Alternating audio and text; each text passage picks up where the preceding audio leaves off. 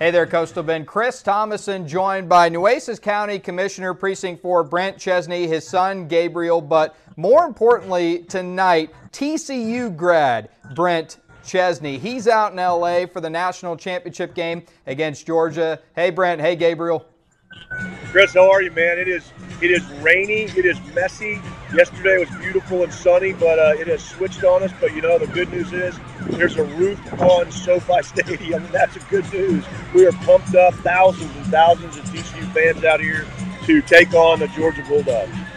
Yeah, I heard it was chilly out there. They said, what, like 54 for Southern California? They probably consider that pretty cold, right?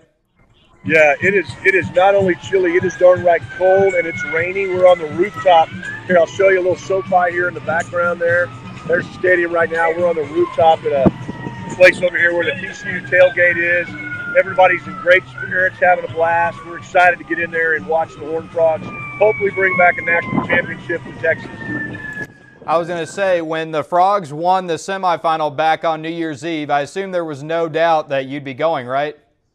Yeah, well, you know, New Year's Day, that was New Year's Eve day. That was an exciting day. I would be kidding you if I told you I thought we were going to beat Michigan. I was hoping we'd play respectable. We did more than that. It's been a blast. Gabriel and I have been at the team hotel. The guys have been very loose. They're ready to play. But it's a business trip. They haven't let them out of the hotel other than to go to practices, team activities. So we've seen a lot of them in the hotel, but it's been all business, and they're not leaving that hotel. They're ready to play. They're ready to play. Say, Gabriel, I saw a picture. You got to meet Max Duggan. How cool was that? It was awesome.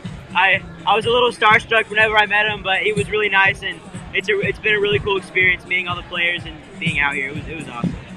So I assume you guys know, but TCU a 12.5-point underdog tonight against Georgia. Do you think they get the job done as the dog? And then what are your score predictions?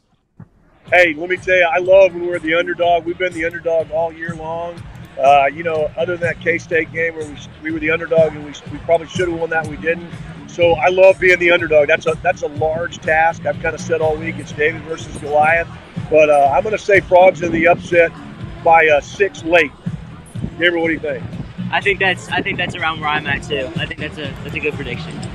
All right, well there you go. I hope you guys are getting to there you go. I hope you're getting to celebrate a national championship with the Frogs tonight. 6:30, TCU set to take on Georgia in the national championship game. Frogs going for their first national title since 1938. Brent, Gabriel, thanks for joining me. Thanks, Chris. Y'all take care. Go Frogs.